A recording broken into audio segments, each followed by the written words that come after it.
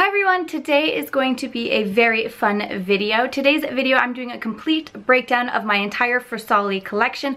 I'm going to give you guys my opinions and tell you which ones I would and would not be repurchasing. So if you guys are interested in that, then just keep watching, but please don't forget to like and subscribe. So let's jump right in. So I wrote all of my thoughts down on these products in this notebook. So let's get started. Let's start with the first product I ever bought, and that was the Farsali Rose Gold 24 Karat Elixir, and this was the mini size. I bought this after seeing it on Instagram. I think that's how we all found out about Farsali products, you know, with they had the unicorn essence one. I never bought that one, but this one just looks so cool to me. I bought it. It smells like very orangey citrus scent. It's really nice to put on your skin. It really kind of wakes you up. Now my notes on this is that it's very moisturizing and it's great for dry skin. I have very dry skin, and this just makes my skin very soft and like, you know, gets rid of those little dry patches that form on your skin. It made my face look radiant. You guys, you will look so dewy for like an hour. And that is also why I have a note that says I prefer to use this at night. Now, I did wear this during the day, and I don't mind having a glowy face, but if you are someone who's not really into the whole full-on dewy skin, you might want to just put this on at night and let it absorb, you know, through the night, and then you have really soft skin in the morning. It's great to mix with foundation. So if you have a very like matte foundation or anything that kind of looks a little cakey, you can just drop a few drops of this in it. It'll give it a nice like glowy sheen. And I have sensitive skin, and this didn't break me out. That was my #1 concern about their serum, since I don't know, the thought of, I know it's like so like cliche to say this, but like putting oil on my skin is just gonna clog my pores and give me breakouts. But that's genuinely what I thought, and I was like, oh, let's just see how this goes. But I really, really enjoyed using this product. The issue I have with this is it tends to dry up faster than I would assume. Now, I don't know what the shelf life of this is, but probably within like 8 months, mine kind of like dried up. It more or less just got really gelatinous, if that, can you see that? Is that their fault? I don't know. I don't know what the shelf life of this is supposed to be, but just something to take note of.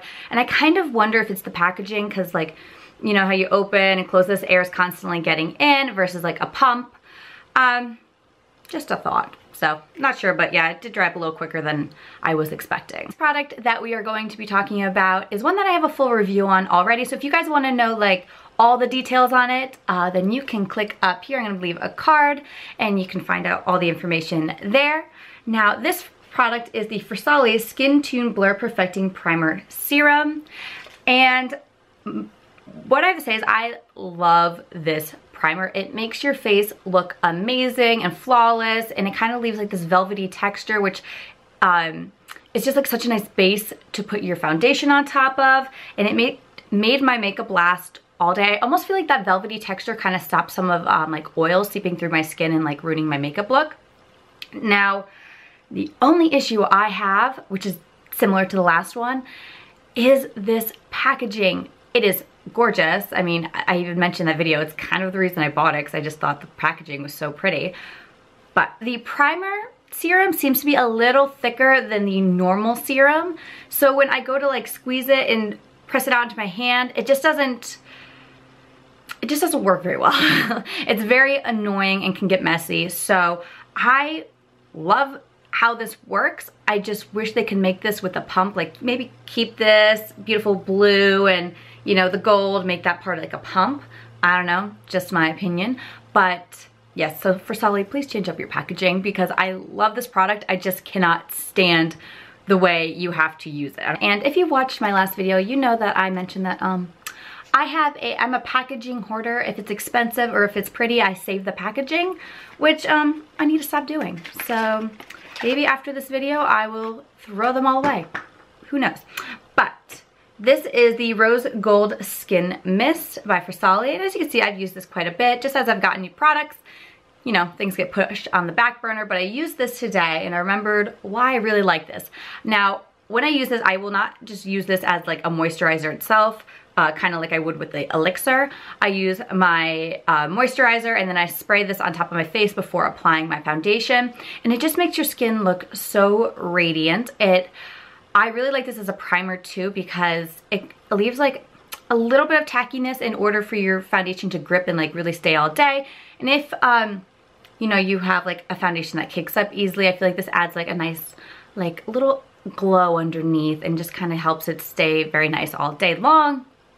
I don't like using this as a setting spray personally because it feels like just like oil settled on top of my foundation, but it does work in the sense that it makes, you know, we use setting sprays because your face can look like kind of dry after all your powders. This really does do the job of like a regular setting spray. I just don't like the feeling of it on my face because it just feels a little bit oily.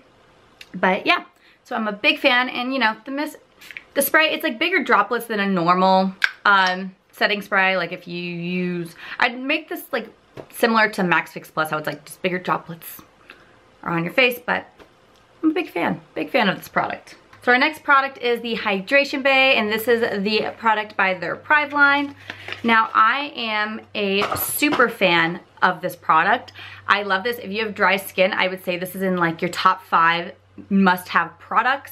It is just amazing, and I love using this before I apply makeup and at night. Before I apply my makeup, this, you know, it makes my skin soft, but it also, like kind of like the others, adds that little tacky layer to make your makeup stay.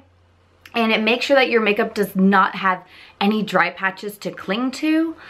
So there's like a base in this, and then there's little beads. The base is super moisturizing, but then when you rub the beads in, like, I don't know, like I was saying, my dry skin people, you need this product. I'm just a big fan of this product. So if you guys want to know more about this and also want a breakdown of the ingredients,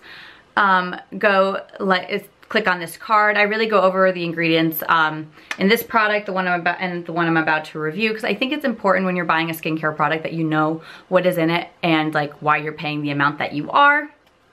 So yeah, let's move on to the next one. Now the Farsali Haldi Eyes is one I actually just reviewed, and this one is supposed to be like a brightening, under eye brightener, has turmeric in it. You know, it has really cool ingredients. I really liked reviewing this product. Like I said, click right up here if you want to know more about the products. I go really in depth on them, and in the description, I believe I left, it's either in the description or in the comment section, I left, you know, explaining what every single product in this does and why you want it in your skincare. So this is supposed to be very brightening under your eyes and add moisture. I think this is great for moisturizing under your eyes. I would actually, whenever I use this, I just kind of end up putting it all over my entire face.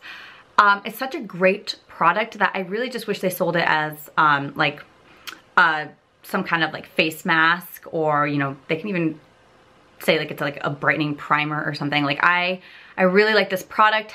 However, this packaging is super annoying because it has the regular lid, and then you have this lid which you have to pick up, and then all the product kind of sticks to the back of it, and it's in the jar. It's just super, super messy. So I wish they could think of like a different way to package this, even though it's beautiful. It's just almost so annoying that I never use it because I just don't want to deal with it. And that's not what you want from a product. Like a lot of the Farsali products, if you notice with the Skin Tune and Blur one, like the packaging's what's getting me, not the product. Like they put out a great product, the packaging I cannot deal with. And it's not very brightening. Like if you're looking for a brightening cream, this is pass, do something else. If you're looking for, if you get, like for me, I get dry right under here, this cures that problem. Like, you know when sometimes you're putting a thick layer of foundation on, it starts getting in like your creases, and you know, it starts looking a little dry right there. This is absolutely perfect for that, and I recommend it. And the last product is the Farsali Jelly Bean Highlighter. Now, this highlighter is gorgeous, in the exact same packaging as the Haldi Eyes one, and I have the same exact issue where it's just messy and kind of gets all over. You can kind of see the highlighter in the bottom. I can't even open this right now because it just spills every single time I open it, unless it's on a stable like a counter and I can open it like that. But I think this is very pretty, and when it's on your body, like I have it on me today. I don't know if it's gonna show up really well on camera, but it's a very subtle, like almost like wet looking highlighter. I love it for the summer. I love just putting this one all over my body. It's almost even better, in my opinion, than like a body oil. Like I like that it's very controlled in here, kind of controlled because of the spills, so I guess it's not very controlled, but I love the color. I love everything about it. Once again, I don't know if we can repackage this in any sort of way to make it less. I wish this was a cream instead of the jelly texture that it is, because I think it's the jelly texture that makes it messy. Now let's just jump on into my final thoughts. I'm gonna tell you guys which products I would repurchase, which ones are my favorite, and yeah, so let's get into it. Now, my favorite product out of all of them, I think you guys can guess from the way I was talking about it, is the Hydration Bay. I will keep repurchasing this. I hope it's never on a limited edition. I love this. So as soon as this runs out, which is unfortunately probably going to be soon, I will be spending my money on it. But yes, so I definitely think this one is worth the price. Now, I have three products that I just can't repurchase because they're messy and annoying, and I think you know that, which is the Skin Tune Blur. This is so pricey, and I feel like, I think I have the same, I think this one does the same thing as the Rose Gold Elixir. I feel like every time you open and close this, they're kind of, I don't know if the air or something is making it more gelatinous, and I just don't feel like I get to use all the product, and it's super, super expensive. So Farsali, if you would just change up the packaging, I will repurchase this in a heartbeat. And the other ones are the Haldy Eyes and the Jelly Bean, just because the packaging is so annoying. I don't reach for them because I don't want to deal with the mess. So I hope you guys enjoyed this video. I tried to make it just kind of quick and to the point. So if you want a very in-depth review on any of these products, I'm gonna leave, I left the cards up while I was talking about them, but I'll also leave their links in the description. So yeah, I hope you guys enjoyed this, and don't forget to like and subscribe, and don't forget to follow my Instagram. I'm gonna leave it right here, and I'll see you in my next video. Bye.